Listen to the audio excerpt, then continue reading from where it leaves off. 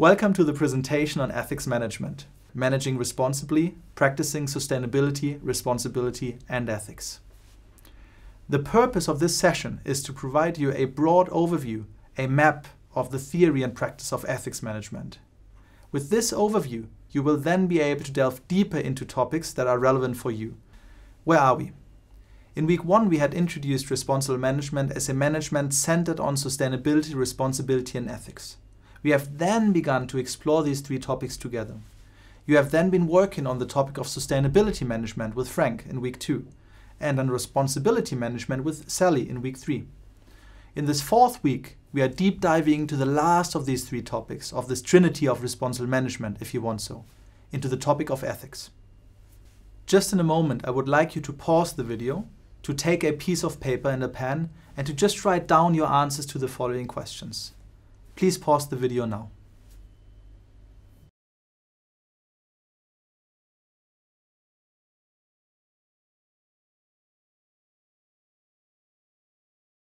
Welcome back. I'm sure answering these questions has given you a good idea on how complex the topic of ethics and management can really be. The concepts in this presentation are designed to get to deeper answers to these questions. However, if you wanted to make it simple, what is ethics and management all about? So in a nutshell, ethics in general is about doing the right thing. But what does it actually mean to do the right thing? Doing the right thing may mean so many different things for different people. There are a number of topics in relationship to ethics that people disagree upon. For instance, some people say ethics is all about making the right decision, and this decision should be based on sound moral reasoning. Others rather focus on the behavioral aspects of why people do or don't do what they know is right. Some people believe in an ethics dominated by Western values and Western moral philosophies, by philosophers such as Aristotle, Immanuel Kant, and Jeremy Bentham. Others then again believe in an international ethics perspective where other philosophies such as the East Asian Confucianism or the African Ubuntu are the basis of right or wrong. Some people, particularly in the business ethics context, think it's all about what business does wrong and keeping business managers from doing wrong, while others consider business as a potential force for good. Some people believe that with just enough thinking you can arrive at just one absolute truth about what is right, while others say there may be several different rights for different people and in different contexts. Now it's time to look at elements of the ethics management process. Typically, when we manage ethics, it begins with a problem of right or wrong, of good or bad. However, it might also begin with an opportunity to do good. There may be certain behaviors that are deemed good or bad, and we might have a number of distinct management tools that may help us to mitigate the problem by influencing the behavior. Ethical performance then depends on 2 things basically, on people making the right decisions and showing the right behaviors. This then affects the ethics on 3 related layers. The ethics of the individual or a group of people, of the whole organization, and of the whole system which the organization is a part of. If you think, for instance, about the global financial crisis in 2007, you may realize how it is rooted in an ethics management problem. The problem is related to the individual bank manager's decision to engage in the unethical behavior of selling mortgages to people who couldn't pay them in the long run. This low ethical performance of the group of bank managers had catastrophic ripple effects. Many people saw and still see banks and the whole financial system as unethical. The Occupy Wall Street movement was born. Ethics management is about understanding ethical or unethical decisions and behaviors. It is about tackling them through ethics management tools. It is about helping people to do the right things.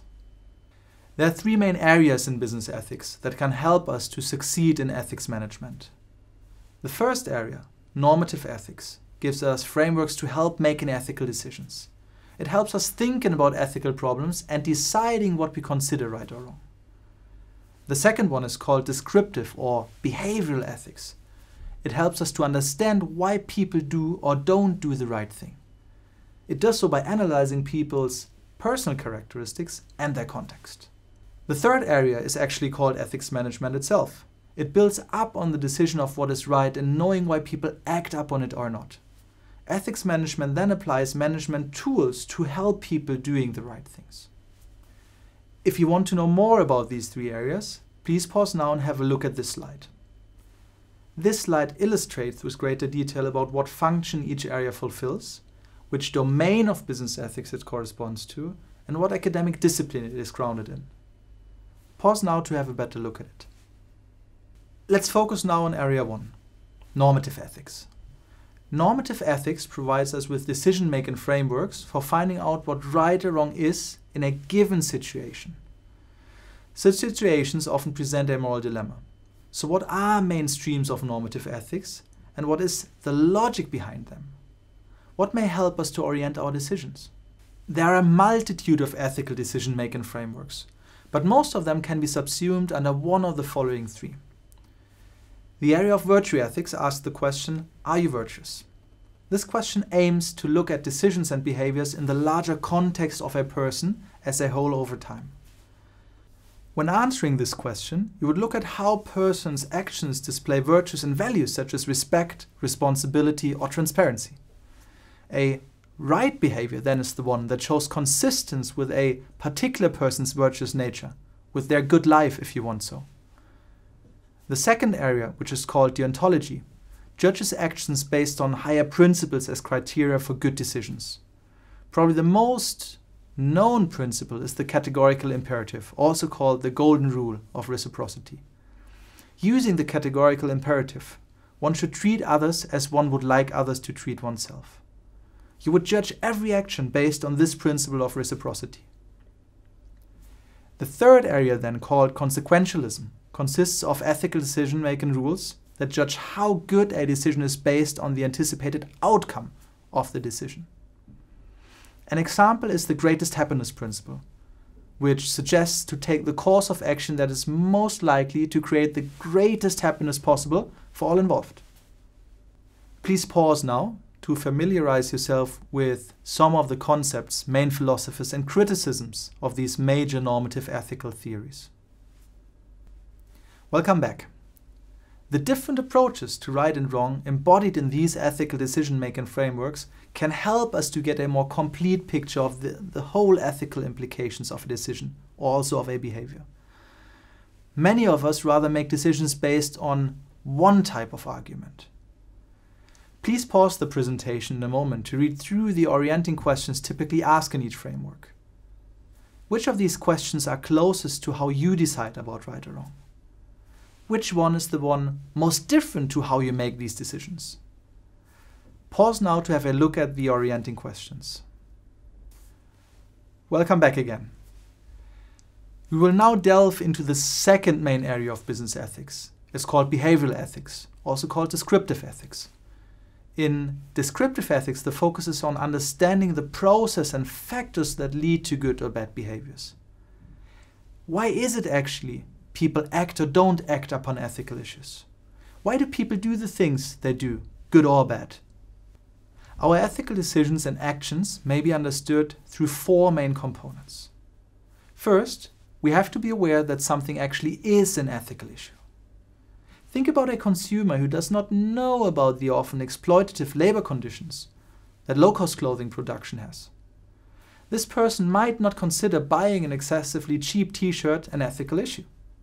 Once something is identified as an ethical issue, we will make a decision about right or wrong.